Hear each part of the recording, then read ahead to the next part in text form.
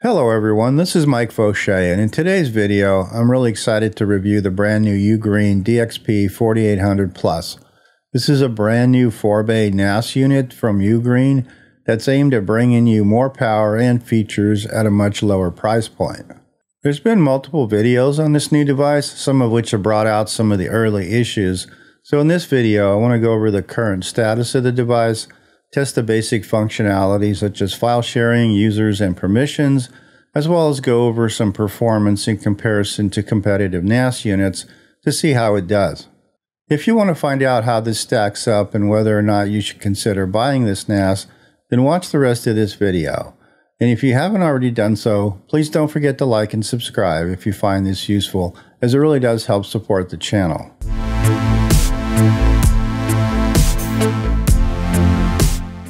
Full disclosure before we get into this device is that Ugreen did send me the device and the 4 hard drives used in this review, but they haven't paid or influenced this video in any way, and as always the results and opinions are my own, and they'll be seeing this for the first time just as you are.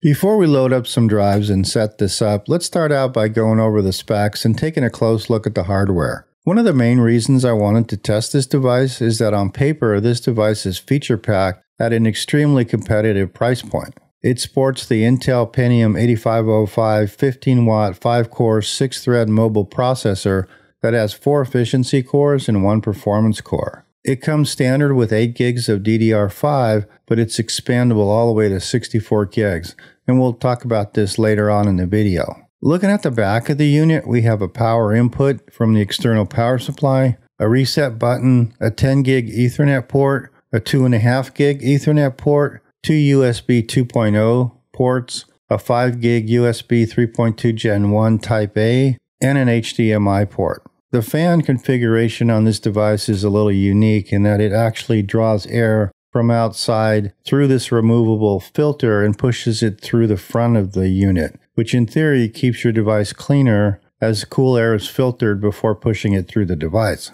Most NAS units will exhaust from the back fan, which usually brings dust into the system. Looking at the front of the unit, we have 4 3.5-inch bays, a USB 3.2 Gen 2 Type A and C port, both of which are capable of 10 gigabits per second, and next to that we have an SD card reader and the LAN and drive status lights.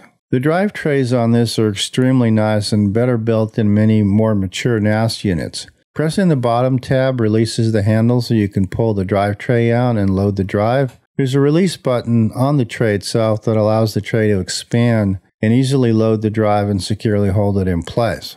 Let's go ahead and see what else comes in the box. You get a 150 watt external power supply, which is more than enough to power this device and all the drives in it, a power cord, drive tray keys so you can lock the drive trays, a small instruction book, a screwdriver and screws in the event that you want to use a 2.5-inch SATA drive, and a couple of Ethernet cables, and 2 extremely thick thermal pads for the NVMe drives, which we'll cover later in the video. Let's go ahead and load all 4 drives and get this thing configured. As I mentioned earlier, you just press on the release tab, put the drive in, and press the side of the tray to lock it back into place. Now that we've loaded up all the drives, we can go ahead and set this up. Like most mainstream NAS devices such as QNAP or Synology or TerraMaster, there are 2 main ways that you can set up and configure the NAS. The first is to use the client application, which you can download from their site. Just install it on your computer and then you can launch it and set it up from there.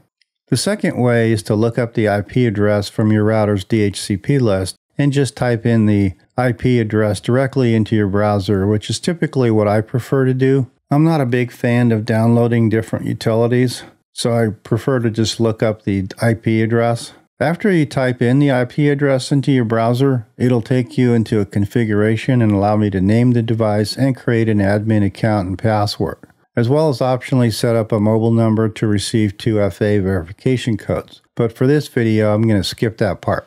On the next screen, you can set the options for updates. The default is to automatically install only important updates, but I always prefer to install all updates, which I do on almost everything I have, but it's up to you what you want to set.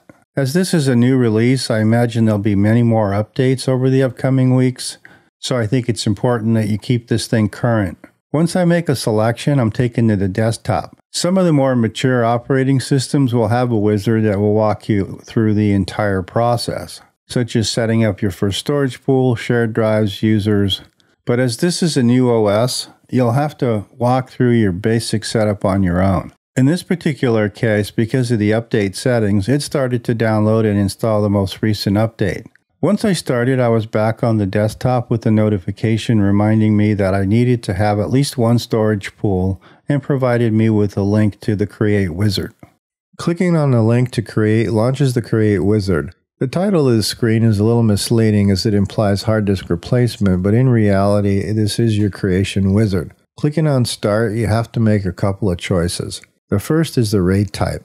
Because there are 4 drives in this system, it recommends a RAID 5, which is what I would use, but you do have the option to change it if you want to. Next, you're going to select the drives you want to include in the storage array and click on Next, where you'll get a warning that your drives are not on the compatibility list. Ugreen hasn't completed their compatibility list, but all NAS drives should work fine. Next to capacity, most of the time you'll just leave that at default, which is the total capacity, and then hit Next, where you'll get a warning that you'll be deleting all the data on your hard drives. You'll have to type in your password to actually complete this operation. The next couple tabs on this screen are for internal and external drive management and health status, so we'll skip this for now. In the next section is where we want to create our first shared folder. Opening up the File Manager lets you click on the plus sign and select Create Shared Folder. Let's give it a name and select the volume location. Most of the time there'll only be one volume unless you created multiple volumes, or if you created a separate volume using the M.2 NVMe drives as a separate volume, which we'll talk more about later in the video. We'll skip the next 2 boxes and select Create. The next screen will allow you to assign permissions to the folder that you created to different users, and click OK when you're done. You can create folders first or users first, it doesn't really matter. Let's create a couple of users and verify that permissions are enforced on the folders. In the control panel, select User Management and click Add and then Create. Give it a username and a password, and you can optionally add an email address and description. We won't go into user groups in this video, and it's not required to create a user. Click Next and set the folder permissions to each folder that you want to have this user access. For this limited user that we created, I'll select Read Only, just to make sure that the NAS handles limited permissions. I'll create one more user and we'll give that read and write access so that we can test that as well. One last thing in order to see and access your folders from your system is that you will have to enable SMB. Currently, as of this video, SMB was off by default, so you'll have to go and enable it yourself. To do that, go into the control panel, go to File Services, and then enable it under the SMB tab. You can leave the rest as defaults for now. Let's verify that the permissions are working as intended. I'll log in using the first system with the limited account we created. And as you can see, I can read the contents of the folder, but if I try to create a folder or delete a file, it won't let me. Logging in from a different system using the unlimited user, I can see the same contents. However, now I can have the ability to create a folder as well as to delete files. Before we get into some of the testing and benchmarking, let's take a quick look at some of the features that are currently in the control panel. We've already seen the user management section, so let's move over to File Services. This is where you can enable SMB, FTP, NFS, and other settings. Following good security practices, everything is off by default, and you'll have to enable what you want to use. Device connection is where you can set up an internal domain name, enable remote services, and set up your portal settings. As I mentioned in every NAS review I've done, I would suggest not using these and use something like Tailscale or OpenVPN for versatility and security.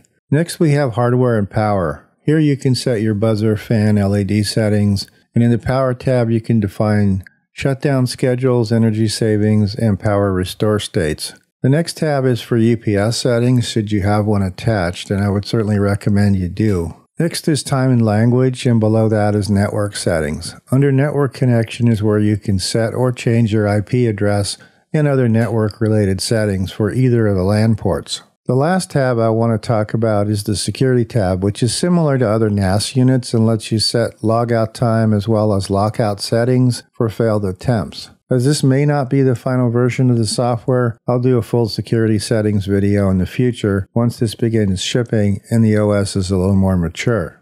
Now that we've seen the hardware and the software, let's test the performance. Remember that this is a RAID array made of 5400 RPM drives, so the expectation of performance is mainly influenced by the speed of drives, and as you'll see, the amount of RAM that you have. To start with, let's copy about 45 gigs to the array. I replicated these tests with additional RAM on the DXP4800 Plus, as well as copied the same data to my QNAP, which has slightly faster drives. And as you can see from these benchmarks, the DXP4800 Plus performs extremely well and is only slightly slower than my QNAP, which has faster drives. When I increased the RAM on the DXP4800 Plus, the performance really smoothed out, and as you can see from these test results, was considerably faster.